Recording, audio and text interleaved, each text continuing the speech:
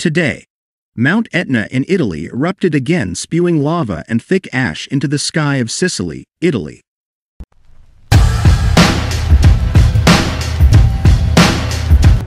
Another eruption of Mount Etna occurred in Sicily, reported La Sicilia newspaper, citing Italy's National Institute of Geophysics and Volcanology.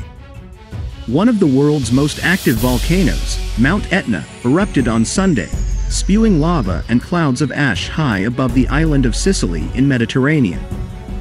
This image, taken on November 13th by the Copernicus Sentinel-2 mission, has been processed using the mission's shortwave infrared band to show the lava flow at the time of acquisition.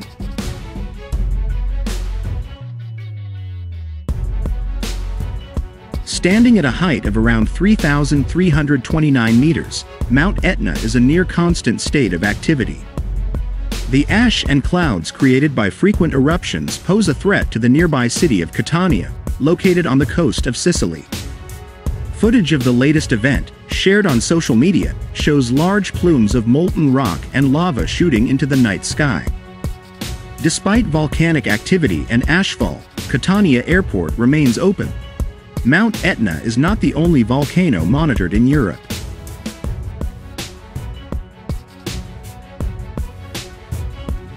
Iceland is also preparing for an upcoming volcanic eruption. An earthquake was recorded in the city of Grindavik when a magma tunnel formed beneath the area, leading to thousands of people being evacuated. Satellite data can be used to detect signs of small changes that can predict an eruption. When an eruption begins, optical and radar instruments can capture a variety of phenomena associated with it, including lava flows, landslides, ground cracks, and earthquakes. Atmospheric sensors on satellites can also identify gases and aerosols released by eruptions, as well as measure their impact on the wider environment.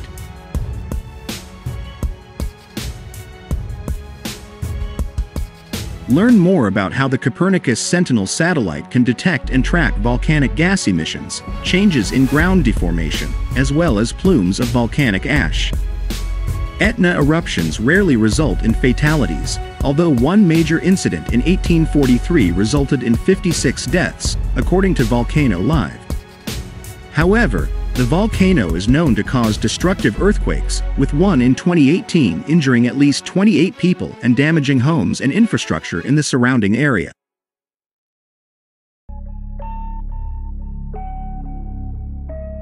Since early October, Italy's National Institute of Geophysics and Volcanology has been observing signs of eruptive activity originating from Mount Etna. This comes after an eruption in August forced Catania Airport to close due to thick clouds of volcanic ash covering the area. Volcanic ash poses a serious risk to aircraft, but not just because of poor visibility.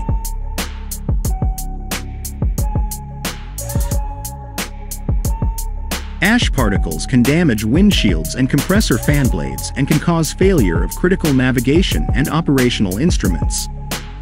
These particles can also be sucked into aircraft engines, melting and re-solidifying into lumps that can reduce their performance.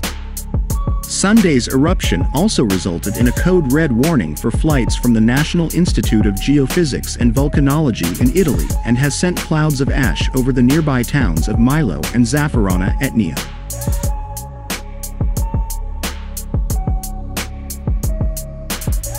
Etna isn't the only volcanic concern on the continent. Iceland recently declared a state of emergency in anticipation of volcanic activity in and around the Reykjanes Peninsula, a region to the southwest. The entire town of Grindavik was evacuated on Saturday, and the Icelandic Meteorological Office has reported around 900 earthquakes in the region since midnight on Monday.